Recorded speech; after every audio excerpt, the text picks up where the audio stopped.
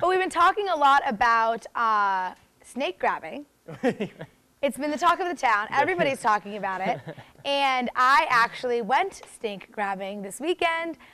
It was the 5th annual snake grabbing rodeo on Lake Washington, where teams compete to grab the most snakes and take home first prize. And you know, it's intense. It is intense.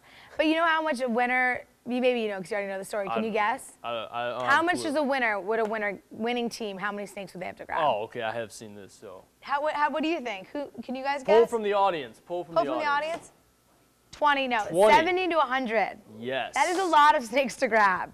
I'm just saying. Yeah, that's intense. And you say a lot of them bite you? That's 70 to 100? No, not a lot of them. Every single one bites you. So 70 to 100, I wouldn't even have a forearm by the end of this. It would but just they be just flesh bite you and it's sort of bone. like, they just kind of bite you and then like they really claw in there and you have to wait for them to relax. Because you can't pull their head out because then their fangs would rip through your skin. Is this getting too graphic for morning TV?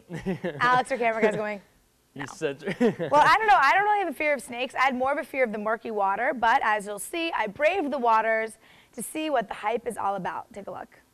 Hey, we got some good teams. Snake Grabbing Rodeo 2014. Catcher like that, the ones we're going to catch, my arms don't reach wide enough. Competition between different teams to see who catches the most snakes. Teams from across the state are ready to win. Winning the tournament. Winning anything.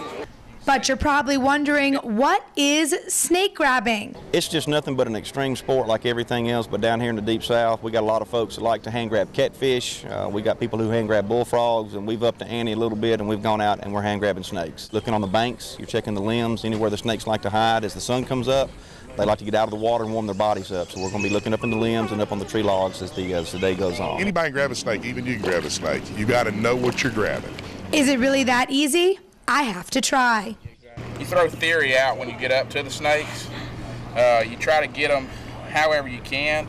If his head's looking right at us, sometimes we'll grab him. You'll see him. We'll grab him by his head. His tail's out. We'd like to, grab them by their tail. But sometimes you just got to grab whatever you can get a hold of. There you go. Oh, we got one. You see this? And that's snake grabbing on Lake Washington. I don't know if this took skills or it's just beginner's luck, but as you can see, anyone can do it. I'm Lucy Biggers reporting from Lake Washington.